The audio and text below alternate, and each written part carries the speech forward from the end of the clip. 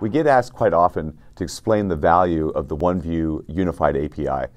You have to take a step back and really look at what we had to work with before OneView came along. You used to have a series of different tools, one to set up the ROM on the system, one to set up the array controller, the HBA, the converged networking adapter.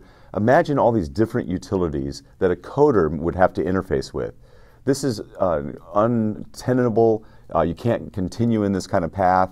Coders won't live by different utilities that come back with different input values and then different error messages coming back. It's just too onerous. What HPE is trying to really solve, the problem that we're trying to solve with this unified API, is give the programmers and the coders an interface that they can come in on and ask for multiple tools to be executed by OneView. So in other words, there's a form, REST API driven form, HTTP 1.1 it rides on.